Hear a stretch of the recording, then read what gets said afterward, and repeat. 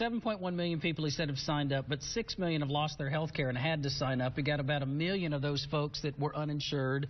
Of the 7.1 million, I don't know if I would go with the 6 million figure that they lost their health insurance. I mean, again, some of these stats are very debatable. A lot of our premiums have really shot up. Those of us, had to pay these premiums.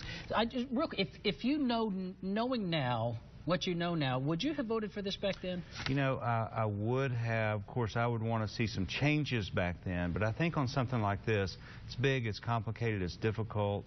If you get 80% of this right, you've really done something.